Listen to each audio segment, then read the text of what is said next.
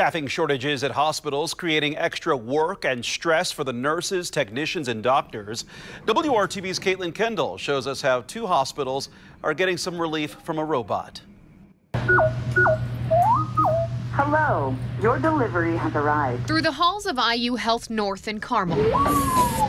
IUD2, the delivery robot, is getting to work. Our robot is waiting outside your door for you to pick it up. Can you believe that we're talking about robots? No, it's kind of fascinating, so. But this bot is more than just a fascination. It's working to combat a critical healthcare worker shortage. It's all part of a pilot program here and at IU Health Tipton. Somebody said, oh, we just need a robot.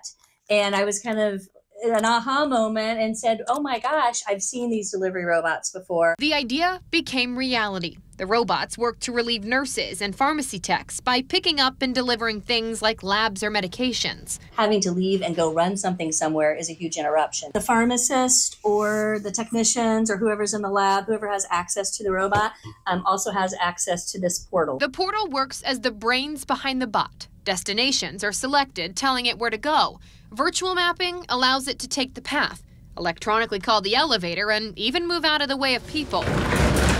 Don't worry, it's not going to charge fast down the hallway. It only travels 1/3 of the speed of humans. Plus, it doesn't interact with patients. Rather than replacing the jobs of people who work here, it's working to assist them. The goal is for hospital staff to focus on other essentials and patient care. Being able to work to your top of your license and do what you were trained to do, not just be walking something somewhere, allows you to do that and really connects you back to your purpose. In Carmel, Kaitlyn Kendall, WRTV. Wow, the future is here. The droids, the robots are on a pilot program for a little longer. The hospital system will evaluate how they performed and decide if they'll keep the robots full time.